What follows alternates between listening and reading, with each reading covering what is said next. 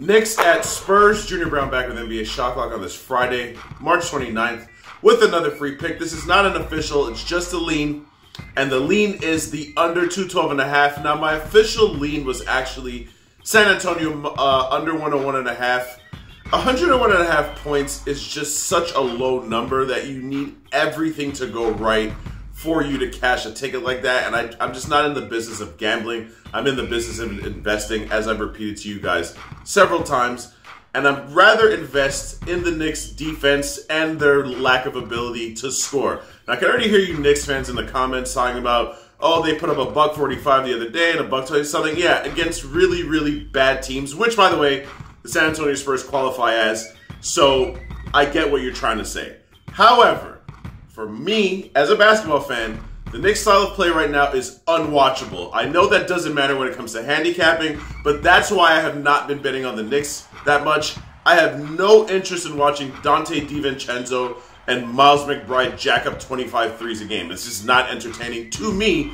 But as a capper, I get my information from a combination of the statistics and watching games. So I say all of that to say the New York Knicks defense has been elite from beginning to end of the season. We're approaching the end of the season right now. We'll see how it looks in the playoffs. But it's been constant, it's been consistent, it's been trustworthy, it's something you can invest in.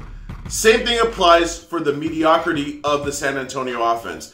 As good as Wembanyama looks, this is a mediocre offense. Here's the thing though. The reason I don't want to play the under 101.5 is because the San Antonio starting five's net rating keeps going up. It keeps improving, and they are a good offense with their starting lineup. But that's not how basketball works, right? Everybody gets to play, and as the bench guys come in, that statistic goes south in a hurry. So all of these things to me are not enough to invest in.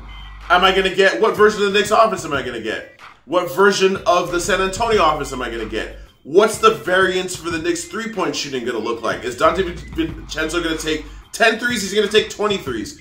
With so many unknowns, I got to get back to the basics, dig back into the statistics, watch a few more games before tonight, before I can invest. But my lean is under 212.5. Ride with me, and let's cash another ticket, y'all.